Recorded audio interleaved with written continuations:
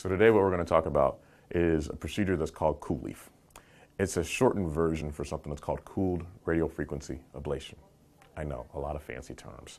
We're going to break it down as we always do to kind of give you an explanation about what underlies the process, what are the various different stages, and what we can really be able to do with this. So cooled radiofrequency ablation, in essence, it's new. However, it has a historical background which has been out for quite some time. So the new portion of it is that there's a cooled portion of something that's called radiofrequency ablation. Many doctors use the term cauterization, and that's not quite correct. What we're utilizing is we're using a special type of probe that's contained within a needle that emits heat energy. And that energy is directed towards nerve supply in different parts of the body.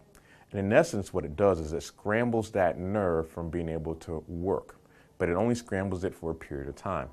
The thing that's unique with the new technology is that instead of scrambling it only for the element of 6 months, this can be able to scramble it for the order of 9 months to 2 years. So what does that mean for you as a patient? What it means for you is that you can be able to essentially get pain relief for 9 months to 2 years from us doing a procedure which may last about 30 minutes and it doesn't require you to be put off to sleep, and it doesn't require for us to do any cutting, and you go home the same day. So what's the elements of exactly what we're treating? So mainly what we use it for is the element of typically the knee or the hip. There's two parts to the actual procedure. The first part is a test. Let me emphasize that again. The first part is a test, or something that we'd call a diagnostic procedure. What we're doing is we're giving local anesthetic at multiple sites, which are going to be the same sites that we use that type of technology that I talked to you about before. But the reason why we're doing it is we're trying to make a decision about whether it's going to be worth it to you and to us to proceed to doing the full-blown procedure. So if I was to give you a representation of what that looks like in terms of the context of the knee, we're looking at the element of the knee and we can be able to see that femur bone, we can see the element of the patella, we can see the element of the tibia. And what is present around it are certain nerves that basically supply the element of the knee as a whole, particularly the front portion of the knee. And if we can be able to stop those nerves from complaining and giving signals up to the spinal cord, we can be able to prevent that knee from giving you problems. So the first part, or the initial step, is we give you local anesthetic at 3 different sites. The challenge, though, is that we need to take those needles all the way down to the element of the bone in order to be able to capture the nerves that are present in those 3 locations. Okay? So once we do that, we know that that local anesthetic is only going to last for a certain period of time. So it's critical.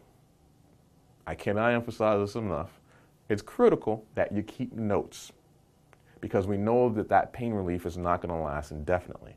And what I want in those notes is for you to mention what your percentage of relief happens to be. Is it 10%? Is it 30%? Is it 70%? Is it 90%? That's very important because then it's going to give us an idea about whether we should go to the next step. So what's step 2?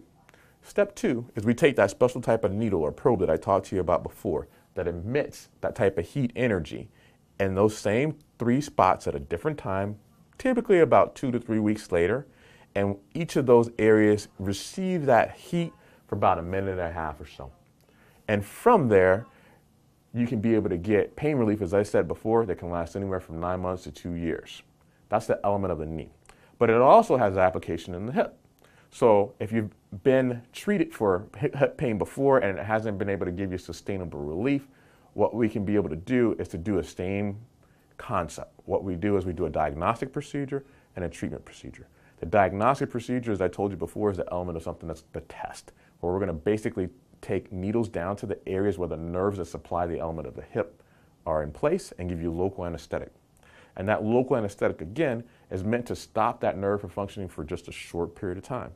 Hence, just like for the knee, you need to keep good records so we can be able to know what your percentage of relief happens to be. So when we're taking a look at the hip, what we're looking at is actually 2 spots. We're looking at the component of how that femur fits into the acetabulum, so we're coming down on the bone in that area. And then there's an element that's a little bit more medial, or more towards the center, if you would, that's present that we're going to place 2 needles at.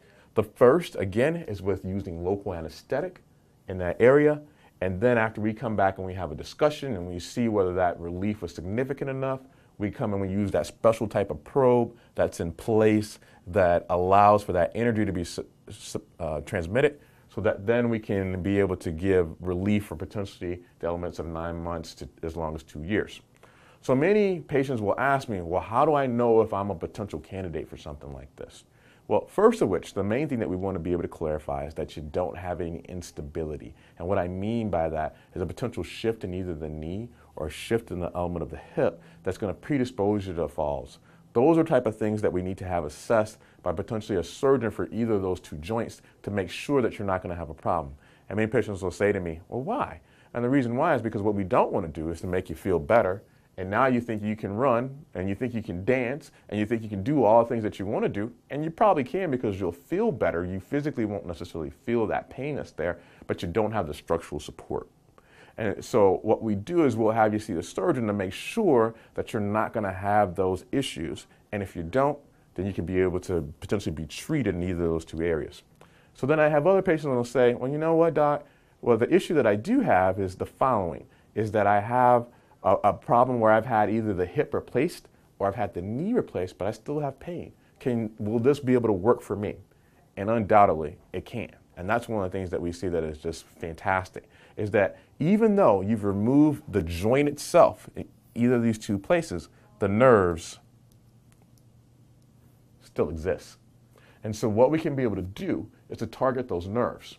And it's been finding extreme success in the elements of pain that's present post a hip replacement or the elements of a knee replacement. So that's the Coolief procedure and what we may be able to do for you.